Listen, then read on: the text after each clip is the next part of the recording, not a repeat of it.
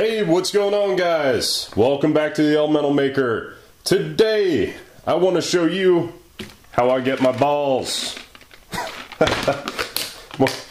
More appropriately, how I cast these lead balls for my ball mill.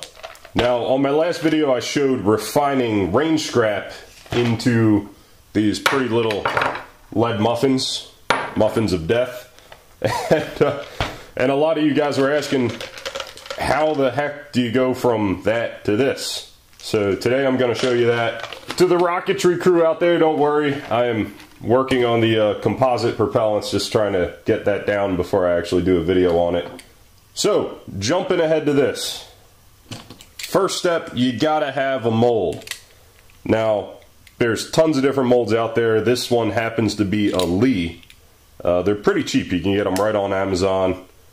And this is a 0.69 diameter, 0.69 inch diameter ball here.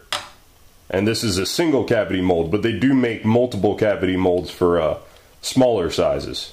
Basically, you literally just, you have your pour plate, whatever the heck it's called, and you pour your lead down into there. You leave a little bit exposed because it'll contract, so you want it to pull extra molten material down into the actual ball, otherwise your ball will shrink up. You don't want shrunk balls, that's for sure. So once you actually get this cast and it solidifies, you give that a good tap with a hammer or a wooden dowel or whatever, and that breaks the little connecting piece called the sprue. So there's a little sprue of lead going up to the top. That cuts it off, and then you're just left with a nice round lead ball, and it's really that simple. The big trick with these is basically lubricating them properly and prepping the mold for use. So you can see I have some carbon black kind of left in there, but you need to soot your molds before you actually use them. They do make some sprays and stuff, but honestly, nothing beats a lighter, and you literally just get it up in there. You kind of want to see that soot coming off the flame. And there we go. That side's good. I'll just prep the other side.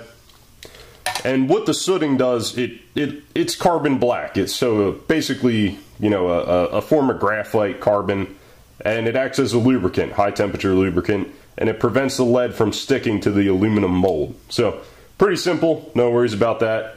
Outside of that, the only other lubrication you need to worry about is these pins. I usually just hit them with a tiny bit of paraffin. I always keep a block handy, so I'll just lightly touch them. And then this piece up here, I'll just hit that with a little wax when it's nice and hot. And that's all there is to it. One other thing you need, and I have it off screen, is a big bucket of water. So I'm just going to let this sucker get up to heat, and I will show you guys some of the lead muffins that we cast in the last video melting. Quick aside on the subject of range scrap. Ooh, check this monster out. You know what that is? This is the base of a 5-inch naval shell, a naval artillery shell. So my wife's grandfather, who I got that ceramic hot plate from, was stationed aboard the USS Natoma Bay during World War II in the Pacific. So this shell here was actually probably fired on Okinawa. Can only imagine the projectile that went with it. I mean, my God. I believe they were actually separate. So you had the projectile, which was loaded into the breech, and then a huge brass casing that went in behind it. He was one of the machinists aboard the ship, so he was probably friends with one of the gunners. Got him a spent shell, turned the bulk of it off on the lathe so they could sneak it off the ship. Yeah, see there? 5-inch Mark V U.S. Navy. Pretty damn cool. Makes for a hell of a pen holder. Alright, as you can see, we got some molten lead in the bottom there. I'll always keep a little bit in your pot just so it doesn't take super long to heat up. Drop a little in. Yeah, that muffin's melting nicely. It's like watching the Terminator. A little less entertaining than, molten metal that fights back, but still, So while the lead's melting, I like to put my my mold just up in the cavity, get some extra heat in it. It does take a few pours to actually, quite a few, to get the cavity up to temperature. This mold needs to be probably around 700 degrees to start dropping nice round lead balls with, you know, you're kind of going for, it's not a mirror, but a good, nice, clean, shiny surface. While it's still below temperature, you'll see the balls coming out wrinkly. And you don't want wrinkly balls. So one thing to note about these pots, this is where the molten lead actually comes out of. So if I raise this up, there you go. They always drip. No matter what you do, you always get a little bit of drippage out of there.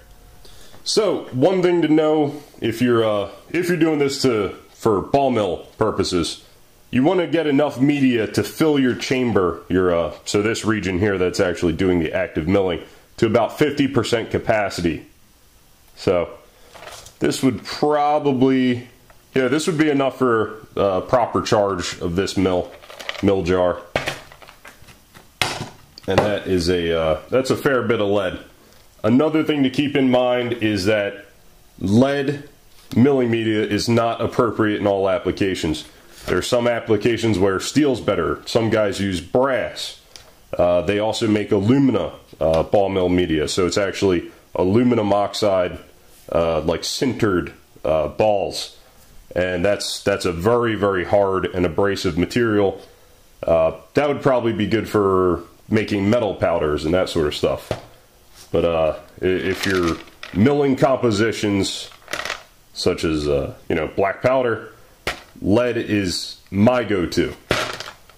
All right, let's see if we are ready to pour here.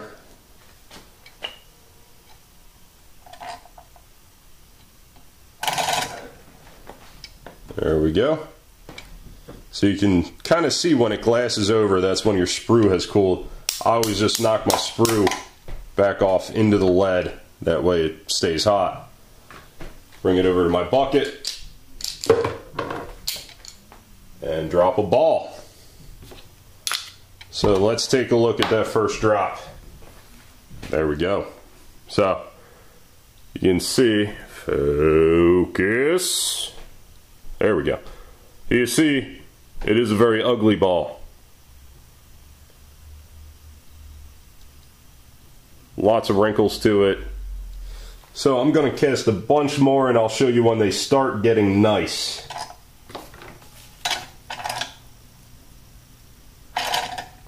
There we go. You should see it contract inward. There it is. So you see that little dimple on the top there, that is where the cooling of the metal makes it contract, so it pulls in from the molten sprue up here and keeps that void totally filled. So here's what we've casted thus far. You can see quite a few that are pretty well distorted, but you can see as we were coming up to temperature, they started getting nicer and nicer. But now that our mold's up to temperature, it'll drop good ones pretty much every pour. I went and ignored the machine for say 10 minutes or so. Well, I added another big chunk of lead, so I was letting it warm back up to temperature, and it made a nice little stalagmite, I forget which one's up, which one's down, but a nice little stalag something of molten lead. Well, once molten lead. That's pretty cool. Here's one dropping in the water. It's best to do that right in front of a computer. Alright guys, there you have it. How to cast your own lead ball mill media from completely free range scrap. Fun little setup. It's not too expensive to get into. These molds are 25, 30 bucks on Amazon or at your local reloading or that sort of supply. And these heat controls, these production pots are maybe 70 to 100 bucks. I forget exactly how much. I got this one used pretty darn cheap. A good bit of fun, very simple, and it teaches some good principles. You learn about the contraction of metals and as you know, they cool. Good bit of fun. Thank you so much for watching, guys. I hope you enjoyed. Please don't forget to thumbs up, subscribe, click that little dingleberry next to subscribe, drop a comment, and I will see you next time. Have a great one. Just as a safety note, anytime you're working with lead, make sure you wash your hands thoroughly afterwards. Lead is a cumulative neurotoxin, so it affects your cognition and all that good stuff. I always use a super heavy-duty scrubbing pumice soap like Gojo or Lava, and give it a few good washes. Just, you don't want to get lead. It's nasty stuff, and it's pretty debilitating effects. So you don't want it, don't get it. Good hygiene. That's all there is.